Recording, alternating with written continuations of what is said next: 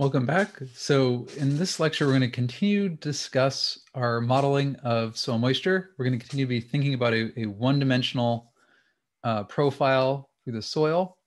And in the last video, we talked about Darcy's law, this flux equation that says the flux of moisture through a soil depends on its conductivity and the vertical gradient in water potential. We learned about what water potential is in terms of a gravitational component and a matrix component, as well as potentially a pressure and osmotic component.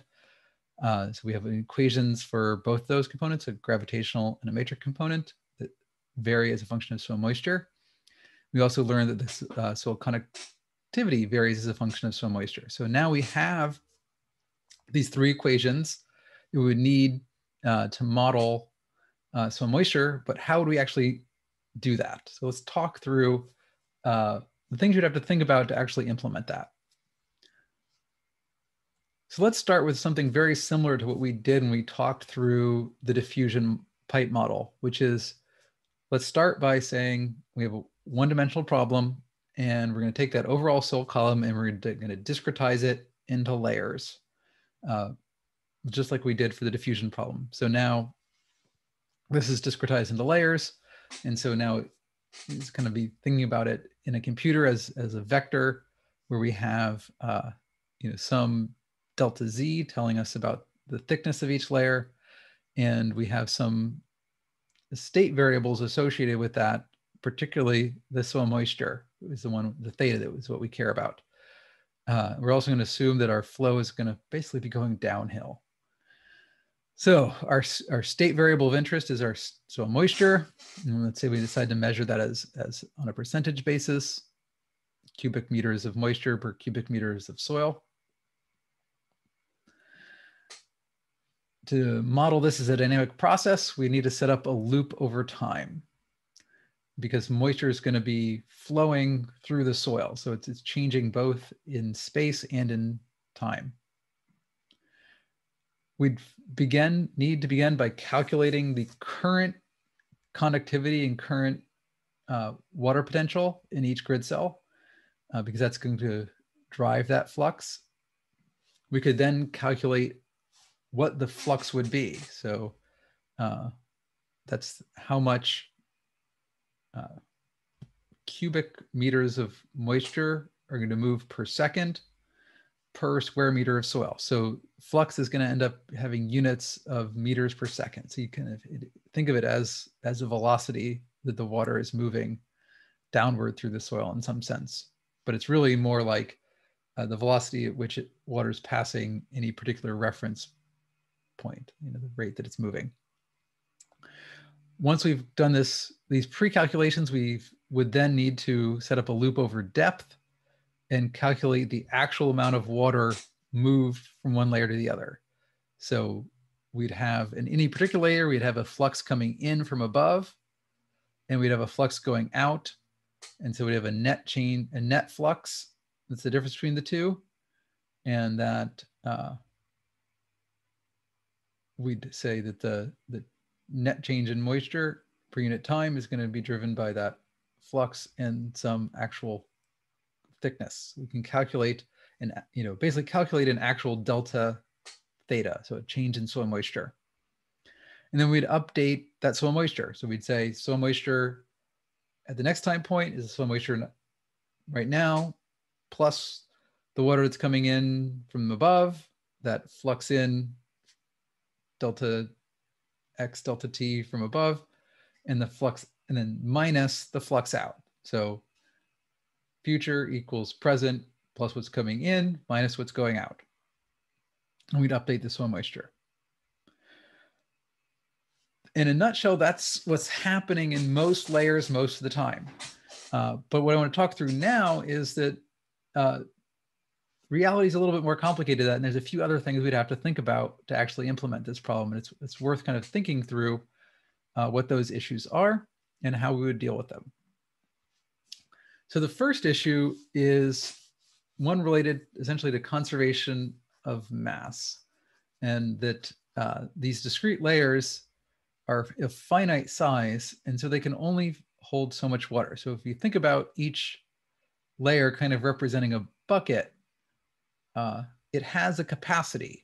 And so the input cannot exceed that capacity. So we would have a calculation of that delta soil moisture in, and most of the time that would be what's coming from our flux equation. Our flux in times our delta T divided by our delta X. So that takes our flux meters per second, multiplied it by second to get meters overall, and then express that on terms of how much, basically the delta X amount that has to move. Then we would say, but how much room is left in the bucket? So the total size of the bucket is theta sat, the saturation. And so the remaining space in the bucket is the difference between theta sat and the current theta. So you can't put that delta theta can't be more than the amount of space left in that bucket. And so it's the minimum of what the flux equation predicts and the remaining space. So, if you have a layer that's completely saturated, you could have lots of water sitting on top of it, and the matrix potential says water should go downhill. And the water underneath it says, too bad, there's no more room. You just have to sit on top, wait. We have a similar situation on the layer below, which is as water drains out of a soil, you can't make it go negative. And furthermore, we're going to say we have this theta dry, or dry soil capacity. We're going to assume that we don't go below that level. So some minimum amount of moisture that's retained in the soil. And so the flux out is going to be the minimum of what our flux equation predicts and the amount of water that's left in the soil. So your flux equation may say, 2 units of water is going to leave this bucket. But if the bucket says I only have 1 unit of water in me, 1 is what leaves. The other bit of complexity we'll add is that it's pretty common for texture to vary by soil layer. And so the parameters in your model would also need to live in a vector that would tell you what parameters to use for any particular layer of the soil. So this is illustration shows, for typical soil, how you would move from, O horizon, which is a lot of organic material on the top, to weathered soils, to potentially moving further and further down until you get to kind of the unweathered parent material. So it's going to tend to get coarser as you go down, more weathered on the top.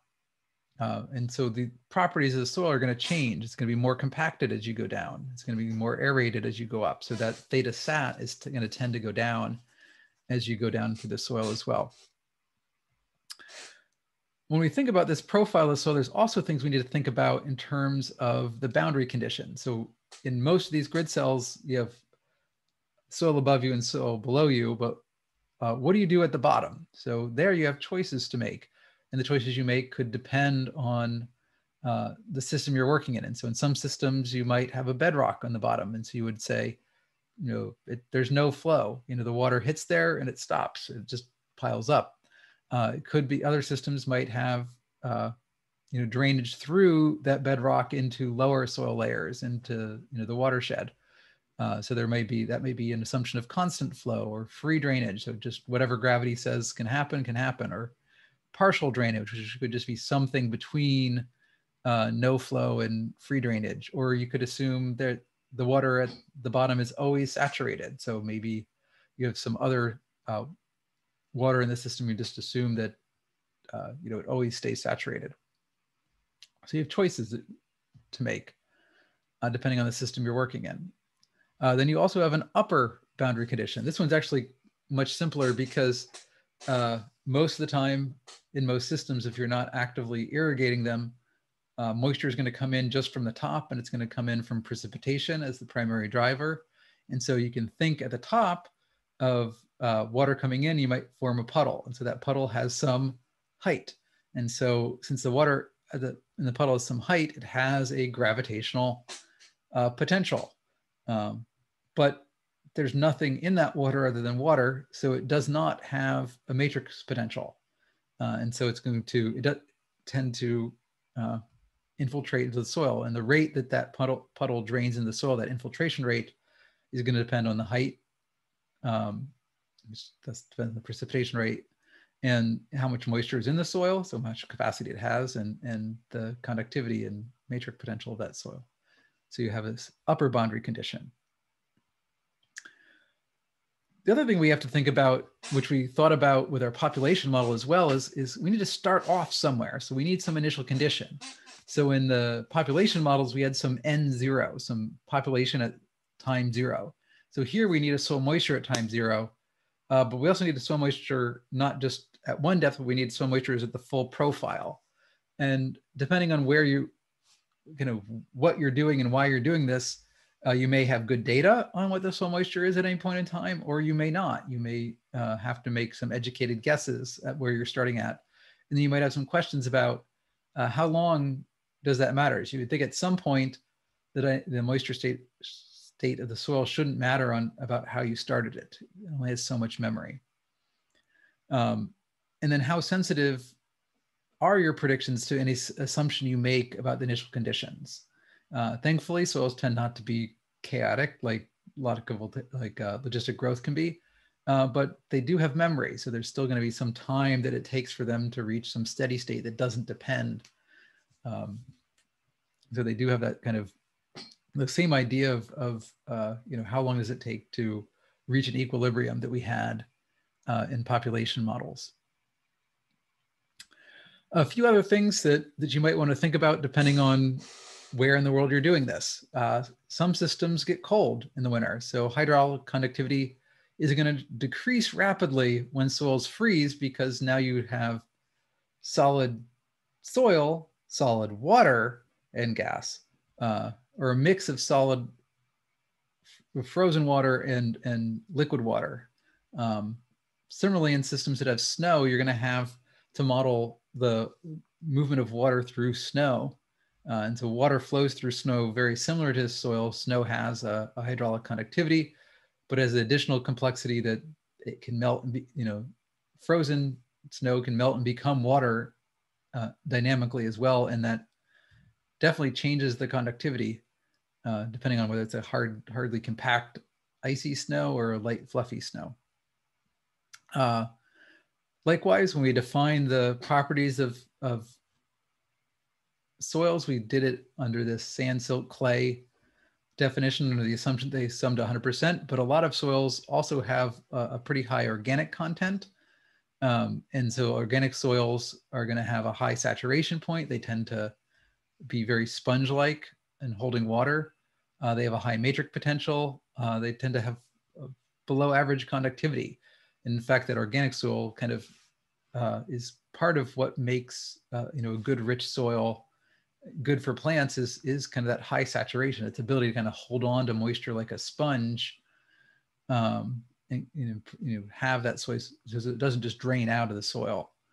And then likewise, other effects we haven't really dove into are things like that evaporation off the surface, where things like litter or mulch is going to reduce the evaporation.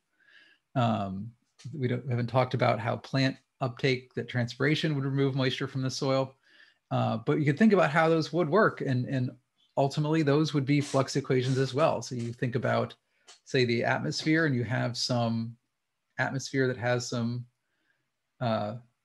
moisture content, some humidity. You have some humidity of the vapor in the pores of the soil, usually assumed to be at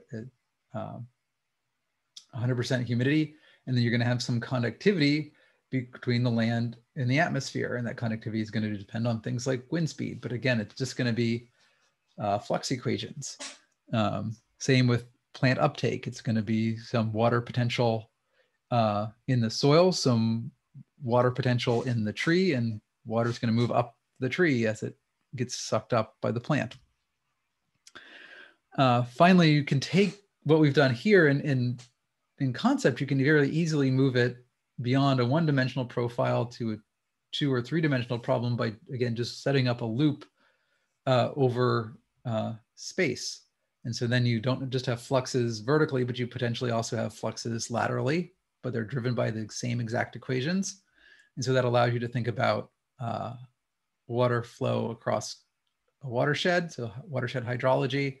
What we talked about here can also be thinking about deeper dynamics into the aquifer. You can think about contaminant spread through systems as well. So not just the flows of water, but the flows of other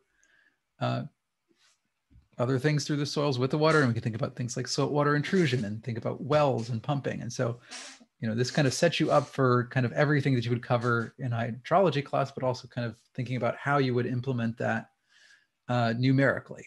So with that, I'm going to wrap up, and thanks.